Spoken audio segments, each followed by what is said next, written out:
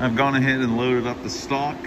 You can use the ruler on the side to see that we're over 20 inches in X, and we know this is a 48-inch tall piece in Y.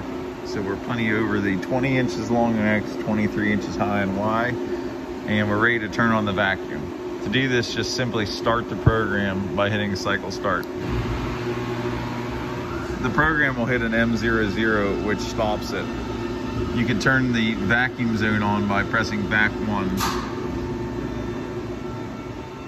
Check the part and seeing if you can lift any of the sides. Sometimes you need to put packing tape to seal it and hold it down.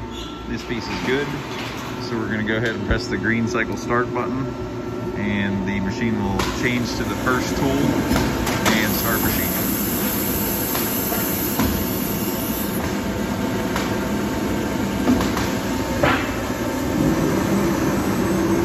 Make sure that your spindle and feed overrides are at 100%. Also, once a day, you need to lube the machine by pressing this lever down, holding it for a second,